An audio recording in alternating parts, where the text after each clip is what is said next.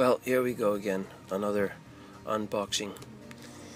I was quite fortunate in my misfortune that I was sent a guitar that had faulty wood, and despite an argument about technical stuff, I had to bring out the big guns and mention stuff like shit and things like that to get them to take it back. Not the seller, but the manufacturer. So since they sent me another guitar and they paid the shipping, I decided to, well, repay it by ordering a whole bunch of other stuff. And they said that it would be in my best interest to order as much as possible because they would be paying the shipping. Now, what I don't understand is why shipping is free to England and Germany or Europe, some places in Europe, but shipping to Iceland is not free. But what I've always wanted is one of these bags that I'm about to unsheath right now. It's basically it's a Coffin. It's a Coffin guitar case. It's hard, and this is the lighter of the two that I got. Actually, I'd like another one like this, really, because and here we go. The opening. The opening has to be ceremonious. Has to be a bit special. So, are you ready?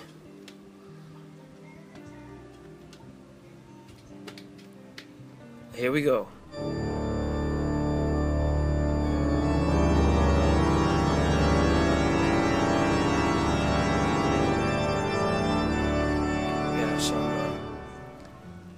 These take the dampness out of. A lot of guitars have rust on them, which I found really strange in the USA. They have rust on the strings. I mean the strings, of course, but also on the hardware, the humbuckers and stuff like that. Now this is a guitar that I bought off an Icelandic guy. It's very much like the guitar that I'm receiving, which had a faulty wood thing. It was under the varnish. It was damaged, and it was a bit hard to see. So I don't blame them really, and I don't blame really Epiphone either for refusing to, or at least concerned about taking it back. But it was faulty, and I was not happy with it. And at first they were going to just write it off, but never mind. Okay, let's take a look. Now this is the other Coffin case. Now this one was really heavy. This is really heavy, this box, and the case is really heavy. But being heavy duty, it probably protects the guitar even more.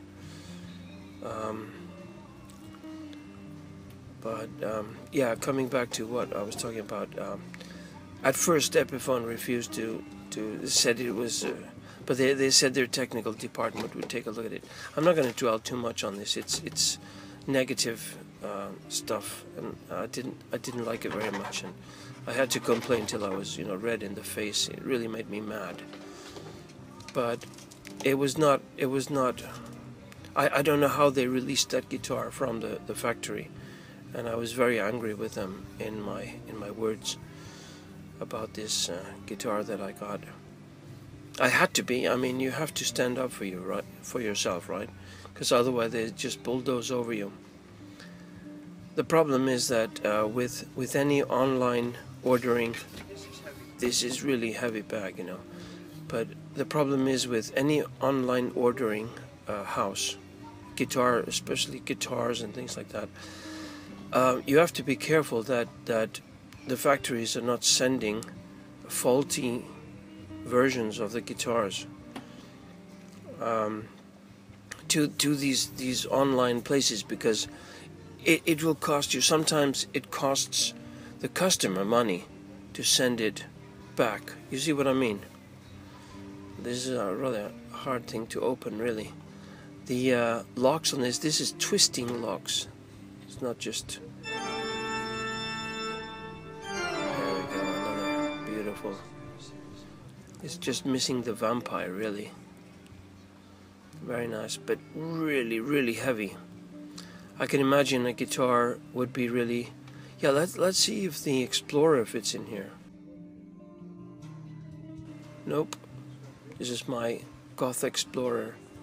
No, doesn't fit in there. Damn it. Okay, let's try the Epiphone again that I bought off the Icelandic guy. And yeah, that fits nicely. That's nice. And if you're traveling somewhere, I bet this coffin case will protect your guitar. Especially, I mean, in such a coffin case you would put like Gibsons and really expensive guitars, really. I mean, you're paying $3,000 for a guitar. Better have a case that protects it, right? The coffin case is a bit eccentric or a bit flashy or showy or whatever they call it, and it may draw undue attention to you when you're traveling, because it looks maybe too cool, so they're gonna think you're transporting drugs or something. Now we're gonna open the Epiphone. It's Epiphone time. This is the red and cream, the new one, the replacement guitar that came instead of the one that I sent back. And one of the salespeople was kind enough to take a picture of the body, so I know what I'm getting this time. I know it doesn't have this faulty wood effect on the guitar, and this you'll see that this guitar, I haven't seen it in person yet, but you'll see that this body does not have that fault that the other guitar had. I'm being very careful with it. It's a brand new guitar, of course, and it's always difficult to remove this this bubble wrap bag. But the good thing is that this bag does not scratch the surface of the guitar. Very nice. Here we go. I'll use it as a bed. There you go. This is the new guitar. To the plastic of the switch there, the humbucker switch. Here we go. You see, nothing like the other one. This is a brand new guitar, and oh, I still have that paper. Okay, here we go. Check the neck for a second. There. Ah, sounds good. Plastic. That's the back, all red and beautiful. It really shiny. But you see, the body is much more uniform. The lines are perfect. Of course, the other guitar may appeal to someone who likes a flaw in the wood. You know. Need to be careful now. Yeah, the other guitar may appeal to someone who likes like a fingerprint. His instrument is like his own fingerprint. But this one is very much like the one I bought off the Icelandic guy. So beautiful. Very nice. Put it carefully into his brand new guitar, into a brand new bag, and that's where it is. Okay, truss rod, adjuster, and the documentation and a sticker that came with it. Well, that's going to be preserved in the glove compartment of the bag, and that's it basically. That's the main unboxing, and we'll put this safely somewhere.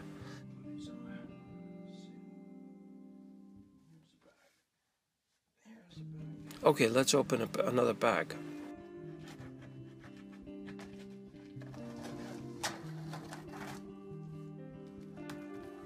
Now these bags are supposed to be X bags, and I thought X meant for Explorer, but we'll have to see if my Explorer fits in this one then. If it doesn't fit in the... It's weird that the Explorer doesn't fit into the coffin bag, because a Goth Explorer is just perfect for a coffin. Let's get this off here. There we go. Yeah. Well, they protect the edges anyway with bubble wrap. Okay, now this one's got four latches, or fasteners, or whatever they call those. Okay. Alright, doesn't look big enough for the Explorer, but okay, there's the glove compartment. Let's check if the Explorer fits in this. Oh no, you're kidding me. You're kidding me. The Explorer doesn't fit in this. Oh, damn it. Whenever I guess I should have measured it out, because they do have bags for the Explorer. I know that. But I know what fits in here though. The Ibanez, or the Ibanez as some call it. The Ibanez would fit in here easily. What shall I do? Oh well. Let's put it aside for now. Let's open one of these stands. Okay, keyboard stand time. Now there are two versions that I got. One is has got a special locking mechanism, and the other has a peg. I don't know which one this is now. Wow, this is a heavy keyboard stand. I need it because I have a bunch of Roland synthesizers, and they're quite heavy, some of them. So I had to get some keyboard stands. And then I have a MIDI controller, so I could have the keyboards lined up somewhere, and I could play them with the MIDI controller. It's got 88 keys, M audio I believe it is, and yeah, here we go. Okay, how does this work? Okay, you pull the lever. Okay, hold on, it's a bit stiff. Hold on a second. Okay, pull the lever up. That releases it. There we go. And then you open it up. There we go. And then push the lever down to close it. There you go. Keyboard stand. Very strong, sturdy, heavy, and easily put away. There we go. Hoopla! Brand new thing, so of course it's a bit tough. And so this must be the lighter one. This keyboard stand is the lighter keyboard stand. I'll open that up for you. Yeah, the MIDI controller is really heavy. I've carried it to and from the garage a couple of times, and it is, of course, it's got weighted keys. You know what I mean? So it feels like a wooden keyed piano. But it's really, it's plastic keys, but they're weighted. So you try carrying that around. So I've been carrying it to and from the garage regularly, because I had a small studio in the garage, and unfortunately the roof started leaking, and you'll never imagine where the roof started leaking. It started leaking exactly onto my keyboard, onto my synthesizer. Of all the places it could have leaked, it only leaked there. Of course, I've climbed up on the roof now and closed it off, and used some sort of stuff to close it off. Okay, now this is the peg one. Hold on, you pull it out, and there you go. And it's got little holes. There we go. Yeah, it's got little holes, and there we go. That should support a quite a heavy keyboard, really. Okay, so just pull the peg out.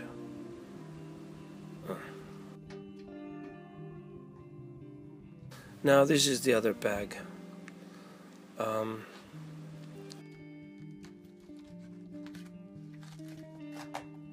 We're gonna put the Ibanez in this. Need to be careful not to cut the bag. Oh, here we go.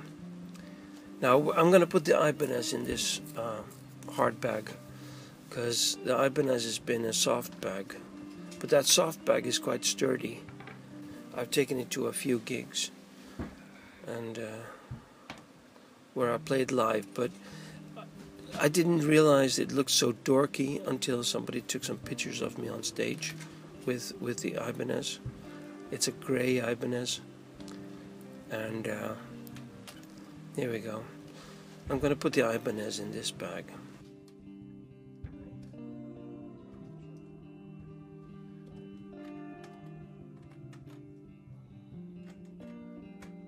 It'll protect it more than the soft bag that it's in. Here we go. Right. Okay, now the strap. The strap is getting in the way here. Hold on. There we go. Okay, that should be fine. Okay, there. It's not gonna rub against it or anything. Here we go. All right. So Ibanez has a hard bag, finally. Good on ya. That's good. Yeah, I want to show you the Epiphone Explorer. This is my Epiphone Goth Explorer.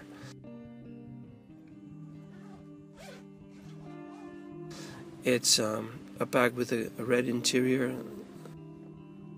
reminiscent of the Coffin bags.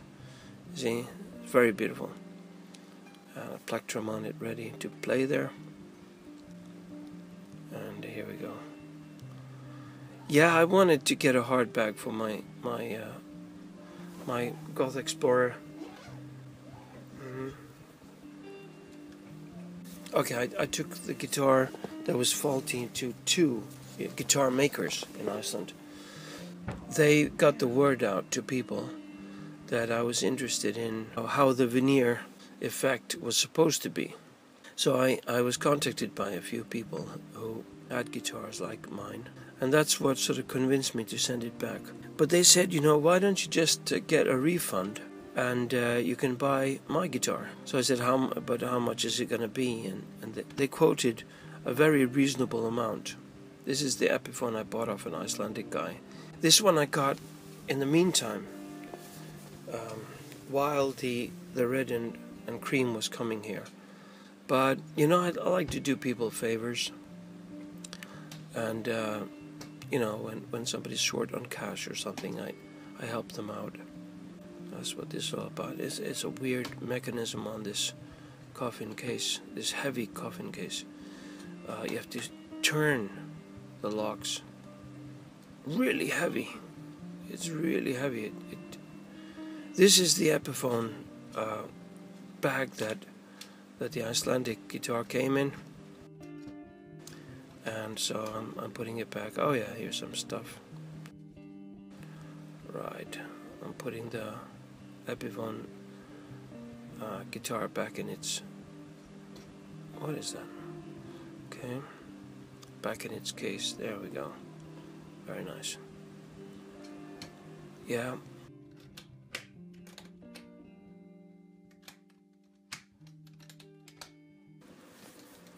I'm sure there are other things that I need to say, but that's it for now.